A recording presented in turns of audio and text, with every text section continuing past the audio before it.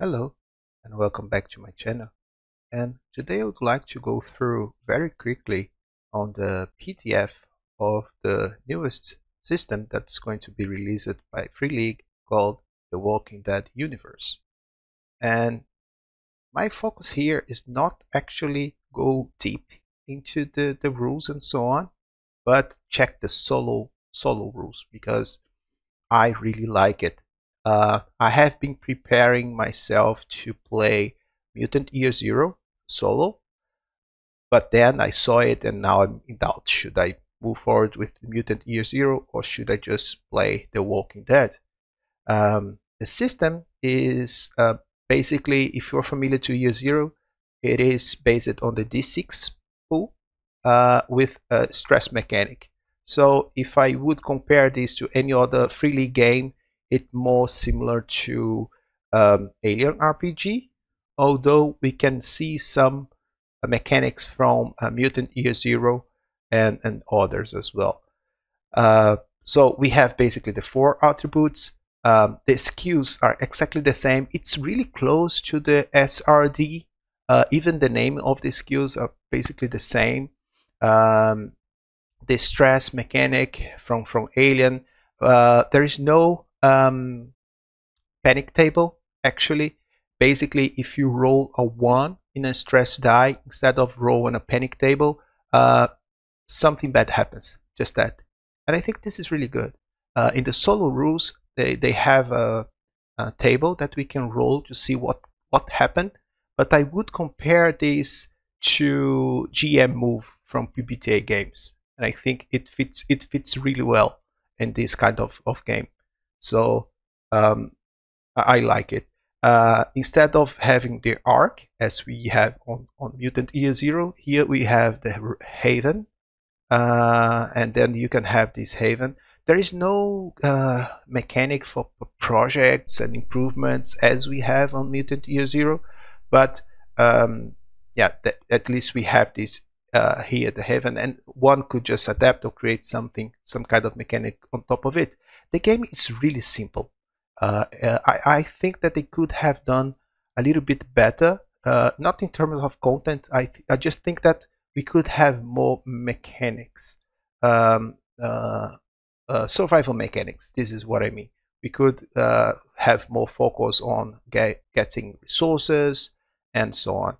But it is what it is, and maybe in the final version we will have more things, or they release more contents in the future. Let's see. But in general, it seems really good, really consistent. Although it's simple, I would say it's not so simple as Tales from the Loop because it has a little bit more on it. But I would say it's between Tales from the Loop and um, an Alien RPG. What I really like it as well is the combat because they made basically we have two options. We can have duels, and duels would say that is the simplest combat, so simplified combat rules because it's basically opposite roles. So you roll, your opponent roll, and if you have more successes than your opponent, you have these effects here. So it's really good the way that they are now handling it because in the end the combat becomes way more faster. They say that these rules should be applied only in combats that involves few people, but they have some kind of options. If you have more than two or three, we can have some. We have a mechanic here too. And the traditional combat from Year Zero engine they call brawls, and there is no initiative. What we have is basically we define the action that we are going to take. Depending on the action, uh, our actions they happens in phases. So first taking cover, second ranged combat, close combat, movement, first aid, and other. So yeah, this is really good because you don't need to keep track of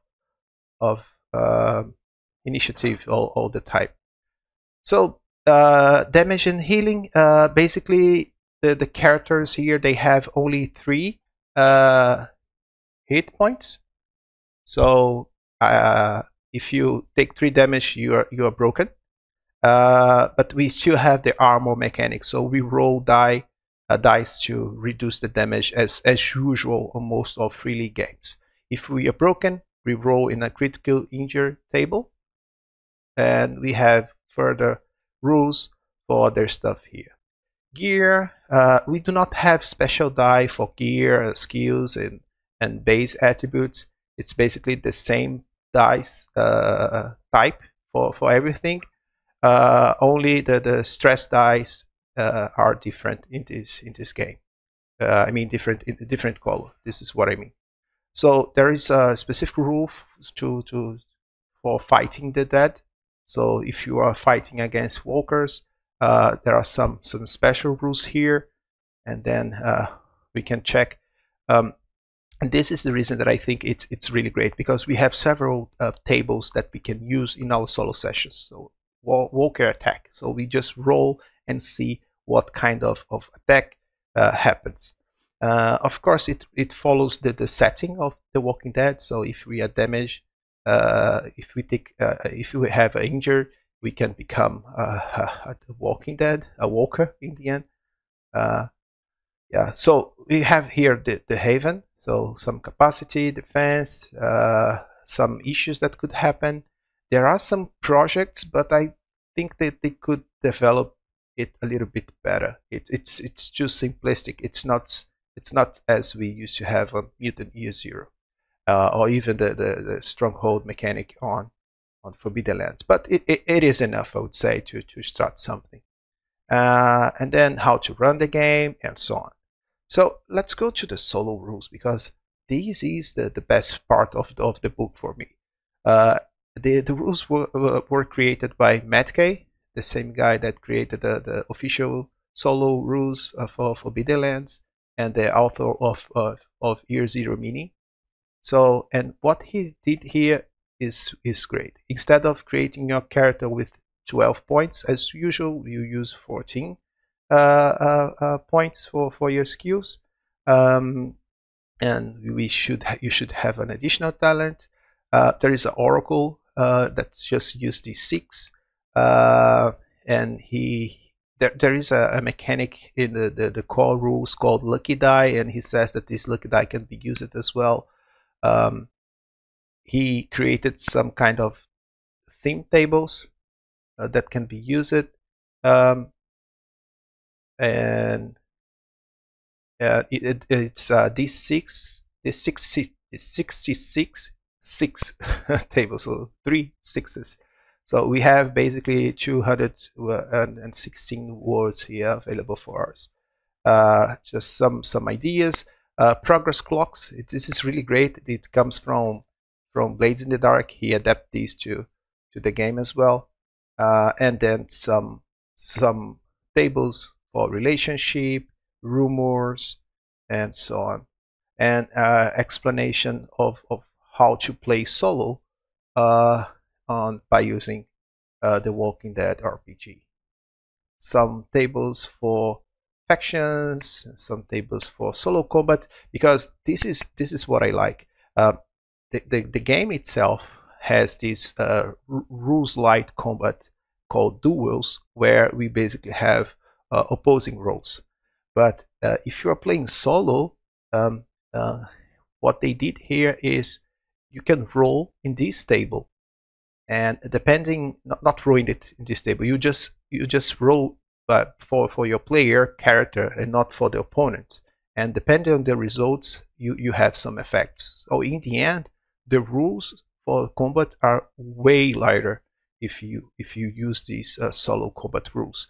I could say that actually one GM could decide to use the solo combat instead the core duels rules, because if one decides to use this, the game will become even faster, but more deadly as well. And then the character sheet. So we have here the character sheet. I can show you very briefly. It's normal, nothing special, just name, archetype, description, and we need to have some kind of anchor that ties to our character, a drive, some issues. No one is perfect, right? So the attributes and skills, and then the health. As I said, we only have 3. So if we get damage the 3 times, or if we get 3 damage, we are broken. And then we could have critical injuries, or we could be dead. So this is the character sheet. Really simple. So stress, experience. You have a maximum of 5 stress that you can take as well. And yeah, and Haven sheet and a challenge sheet. If you are playing solo, you can use these to keep track of your game. So it's nice to see that everything that you need to play it solo is included.